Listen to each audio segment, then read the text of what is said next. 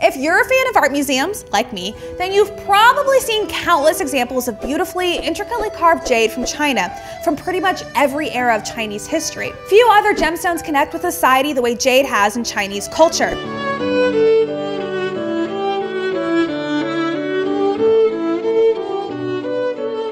But why is jade so important compared to other minerals and gemstones? First things first, there are actually two kinds of jade most commonly prized, nephrite jade and jadeite jade. And for hundreds of years, no one knew that. They were both considered to be the same mineral, but by the 1860s, the science of gemology had improved enough that we were able to identify nephrite and jadeite as two different minerals. Though they're similar in appearance, the two varieties of jade have different physical, optical, and chemical properties. Jade is classified as a rock because it's typically made of more than one mineral.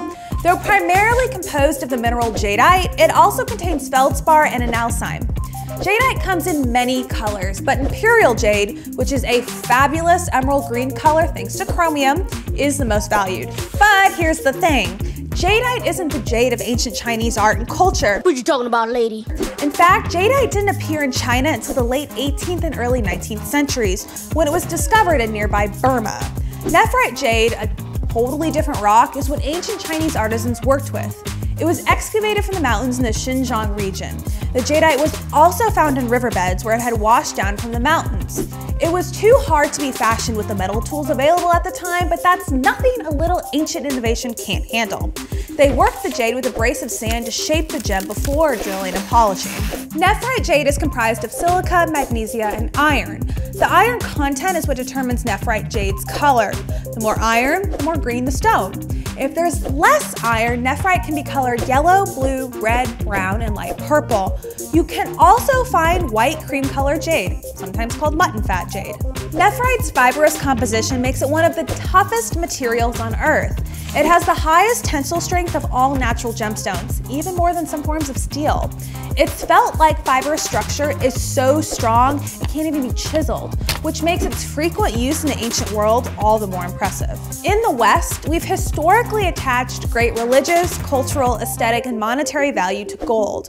Jade plays a similar role in China. In fact, there's a saying, gold has value, jade is invaluable. Known as the stone of heaven, the Chinese have cherished jade for over 7,000 years. The actual physical properties of the mineral, its beauty, toughness, and rarity, imbued jade with moral and philosophical connotations. Jade ornaments were worn by the highest members of society, as well as scholars, to indicate their wise, heaven-like nature. The word jade dates back to about the time when the Spanish began exploring Central and South America. The Mayans and the Aztecs utilized jadeite jade to relieve kidney ailments by literally holding the stone on their bodies. The Spanish called it piedra de hijada, which literally means stone of the pain in the side. But jade, of course, is an English word. In China, it was known as yew, and that name included both jade and other jade-like stones. The oldest indications of humans working with jade appear in China around 7,000 years ago, during the Neolithic period. Around 2,000 years later, the earliest examples of the bee disc appear, the design that eventually came to symbolize heaven. Many objects found from these very early years show very little wear and tear, so it's likely they were primarily used for ceremony rather than as a functional day-to-day item. A pendant for balance. Beads of jade for beauty. During the Shang Dynasty, ceremonial weapons, small figures, and ritual ornaments made of jade indicated a significant advancement in craftsmanship. These items continue to be crafted during the Zhou dynasty, but of course, as eras changed, so did the designs. Additionally, iron tools became more readily available, which made carving jade that much easier for artisans. Beautiful and intricate jade objects continued to be created throughout the centuries. Han Dynasty jade is particularly admired. But by the 18th century of the modern era, jadeite jade made its way north from Burma into China. Jadeite's deep color was quite popular in the 18th and 19th centuries. Chinese artisans created some of the world's most beautiful works of art, all carved from jade. Jade figures can be highly symbolic.